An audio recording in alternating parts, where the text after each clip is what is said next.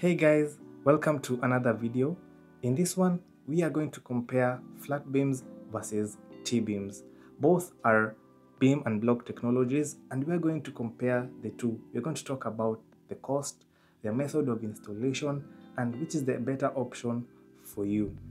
So I'll be presenting you with 5 similarities and 4 differences between the two technologies. I'm Muema from Property Noma, and let's get started with the similarities between T-beams and flat beams. The first similarity is that they are both precast concrete materials. Precast concrete is a concept where the materials needed to make both the T-beams and flat beams are prepared at a specialized factory. Instead of making the beams yourself, which you can't by the way, you buy them ready-made and transport them to your site. The second similarity is the use of concrete hollow blocks. These are hydraulically compressed using a specialized machine. At the same time, the hydraulic compressor creates hollow sections within the blocks. These hollow sections allow for plumbing and electrical conduits to pass through. They also reduce the dead weight of the blocks. Those hollow sections, by the way, also act as noise breakers, which helps in the regulation of noise. The blocks are placed in between the beams, usually 400 millimeters apart, to plug in the gaps between the beams. This leads me to the third similarity. They both offer an immediate working surface. After installing the beams and blocks, you get a working surface that gives you an impression of how your slab will look like. With the conventional method, you need to hire steel trappers, and below them, you need to have timber props to support them. Once the steel trappers are securely held in place on top of the timber props, that's when you achieve a working surface on your slab, and that takes a while. But with beam and block technology, you don't need to hire steel trappers.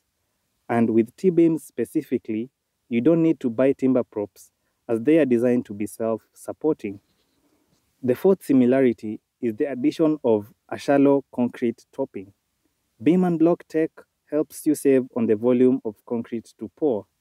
For both T-beams and flat beams, the recommended minimum concrete topping is between 50 to 75 millimeters. Compare this to the conventional slab, where concrete is poured to depths ranging from 150 to 250 millimeters, depending on the design of the slab. In addition, the use of the BRC mesh when pouring the concrete is a major cost-saving feature of beam and blocks. Because both the T-beams and flat beams are pre-stressed to a high degree, you don't need to use reinforcement bars on your slab. The only place where rebars are used are inside the ring beams that will support the T or flat beams. Using the BRC mesh is cheaper than using rebars on your slab. The recommended BRC mesh to use is BRC A142. The fifth similarity is placing the beams on the shorter span of a room. For example, if a room measures 4 meters by 2.5 meters, both the T and flat beams are placed spanning on the 2.5 meter side of the room. The recommended maximum span with beam and blocks is 6 meters. So if your rooms are smaller than 6 meters, then beam and blocks is an appropriate technology for your project.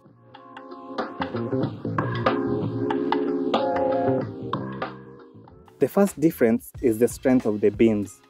T-beams are made of concrete class 60, which is a high-strength concrete class.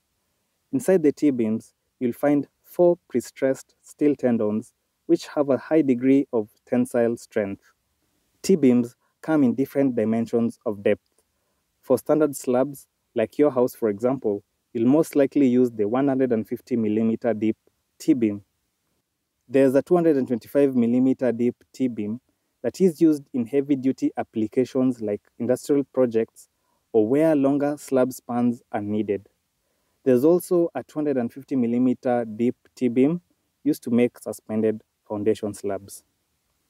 Flat beams, on the other hand, are made of concrete class 30 and have 6 pre-stressed steel tendons inside, usually 5 millimeters in diameter.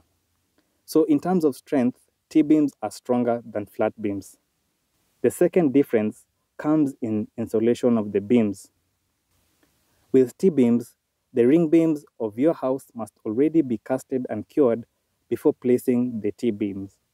T-beams are very heavy, and since they're designed to be self-supporting, they span from one ring beam of a room to the next one. The first T-beam is placed 400 millimeters away from the ring beam.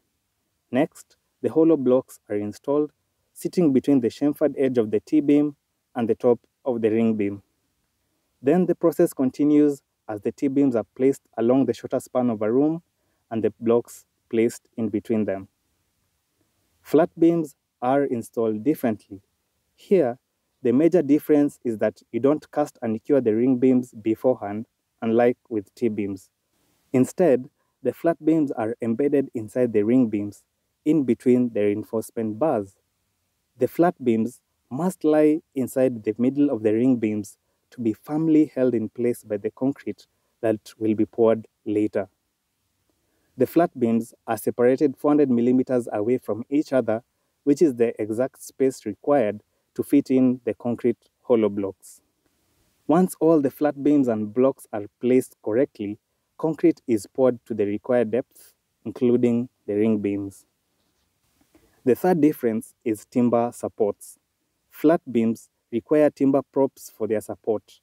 3 by 2 inch timber is normally used, supported on long poles of cypress. The 3 by 2s are usually spaced 1 meter apart from each other, but this depends on your project. The timber supports are left in place for at least 21 days before they are removed as the concrete slab cures and gains in strength. T-beams don't require any timber supports in the middle. They are designed to be supported by the ring beams of your house. They span from one ring beam to the other ring beam. This is an added advantage as it leaves the space underneath unoccupied by timber props. Finishing works can start inside the rooms as the slab cures and gains its strength with time. For example, this house used T-beams and blocks for the flat roof balcony. The finishing works continued seamlessly underneath as there were no timber props getting in the way. The fourth difference is speed of installation. T-beams are faster to install than flat beams. Once you cast and cure the columns and ring beams of your house, installing the T-beams is straightforward. With flat beams, the timber support framework must be erected first before placing the flat beams. There's also the time that it takes to ensure that the flat beams lie in the middle of the ring beams properly. All in all, T-beams are quicker to install than flat beams. For example, this house's slab was done in 2 days. The first day was installing the T-beams and blocks, and on the next day, a 75 millimeter thick concrete topping was poured.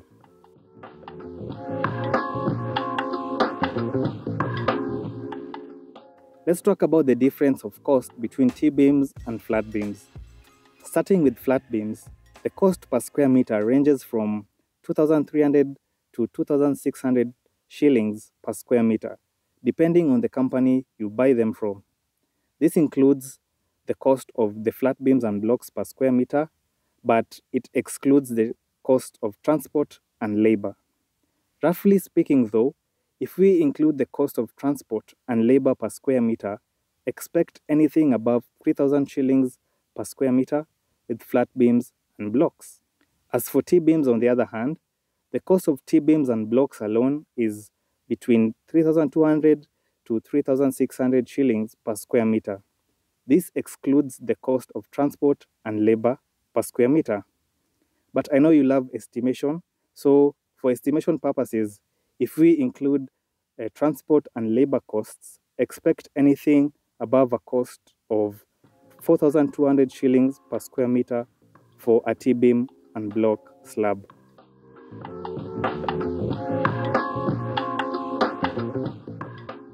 In Kenya, you can get flat beams and blocks from BeamTech manufacturers, Promax Kenya, and Motherland Concrete and Logistics. You can buy T-beams and blocks from Eco Concrete, Motherland Concrete and Logistics, and Flow Deco Kenya. I've mentioned these companies because a lot of you in the audience ask me where to get beam and blocks for your project. But as a disclaimer, none of these companies have sponsored this video. In my opinion, the better option between the two technologies is the inverted T-beams. That's because they are way stronger than flat beams and they don't need timber supports to support them when they're being installed. That said, the more affordable option is the flat beams. If you're on a budget and would like to build a concrete slab, then go for flat beams. All in all, beam and block technology is relatively new in Kenya and it's rapidly gaining pace. So with this video, I hope you are more knowledgeable and I hope it will help you in your decision making as you're planning to build your concrete slabs. With that, thank you for watching this video, stay safe, and I wish you success on your project.